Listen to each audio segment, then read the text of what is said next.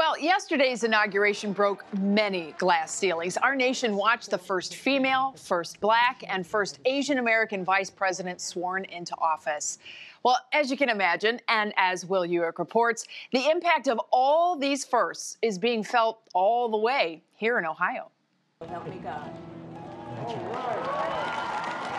As 56-year-old Kamala Harris, the daughter of an Indian mother and Jamaican father, was sworn into the vice presidency, the world watched with a range of emotion. Kamala Harris is a black Indian woman. My mom's also an Indian woman.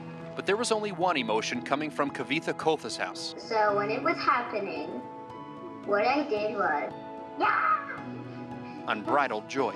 We were like dancing while they were doing the oath, and but at one point, Rohan was like putting his hand on the joint oath with Kamala Harris. I think it was important to share with them. They are young boys who can achieve whatever they want, and so showing them that is really powerful.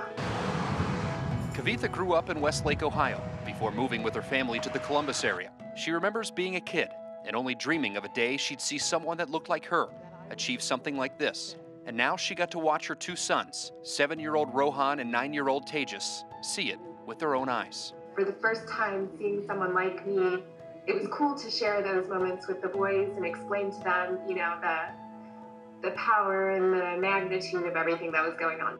It was a big event for their family, celebrated throughout the day, with special dishes giving nods to Harris's roots, like marsala dosa, pao bhaji, and Jamaican curry chicken. But for dessert, it was apple pie, symbolism for America, where Kavitha now believes her two sons can not just dream like she did, but actually achieve the highest offices in the land. I want to be a zoologist when I grow up. That is, if they want to. I'm not quite sure, but I want to do something that has to do with nature. Although being the president wouldn't be too bad. Now, I also did get a chance to ask Tejas and Rohan what they would ask of Vice President Harris if they had the chance.